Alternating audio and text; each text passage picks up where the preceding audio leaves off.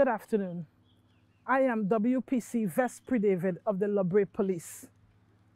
Behind me is the newly refurbished Brea Police Youth Clubhouse, formerly the old Brea Police Station. I say thanks to the Trinidad and Tobago Police Service for facilitating this project. To my far left, there is the old Assizes Court and Magistrate offices. Today, we feature this building in our community. It was built in the year 1887, and we seek to get funding to complete this project.